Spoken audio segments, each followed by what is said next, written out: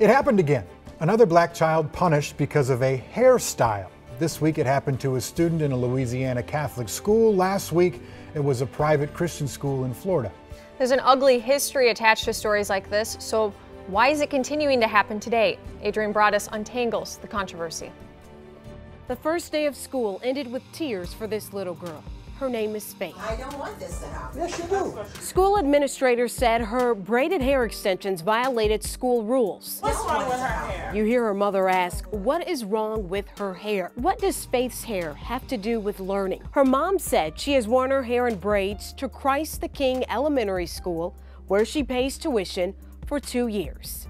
This video, now viewed more than 2 million times, sparking outrage. Turns out, over the summer, the school changed its dress code policy, which says in part, no wigs, weaves, or extensions allowed. Only natural hair. Hold up. Is this a black code or a dress code policy? This dress code is so specific, it targets the types of protective styles worn by black women. Indeed, hair is peppered with so many messages. And for black women, it has the power to dictate how others treat us. While this school, alleging Christ is at its center, excludes, branches of the U.S. military have taken steps to be inclusive. In July, we told you, the U.S. Navy announced it changed its grooming policy, now allowing women to wear ponytails and braids. The Army, a similar protocol. Let's get to the root of the problem. Some people show implicit bias when it comes to black women and their hair. White women are rarely punished or marginalized because of how they wear their hair. Black women and men shouldn't be penalized either. But this isn't the first time a black person's hair has been the crux of controversy on this show. Black women, oh, we come in all shapes and sizes. And the texture of our hair, it's just as diverse. But there's a common thread among us.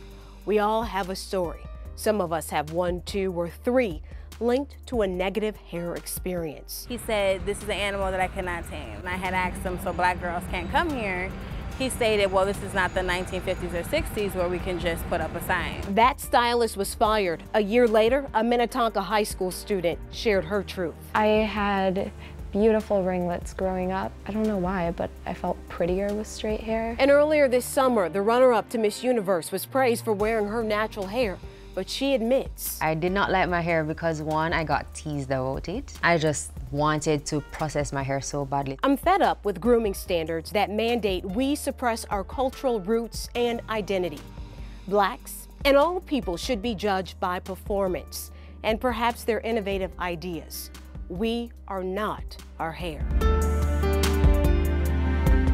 An important story. Several media outlets have reached out to the school for comment, but the school has not responded.